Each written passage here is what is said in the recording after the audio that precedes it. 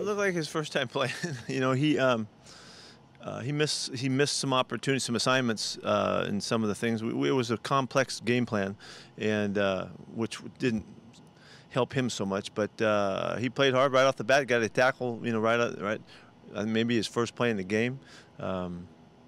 He was juiced up and had fun doing it, and it's just his first experience ever. I mean, even in practice, we can't get it as good as that, you know. So there was a time late in the game I'd said to Clinton, and just leave him out there, you know, just let him just keep playing, just get some snaps, you know, and give him some opportunities to see what it feels like and all that. And so first time out, he did fine.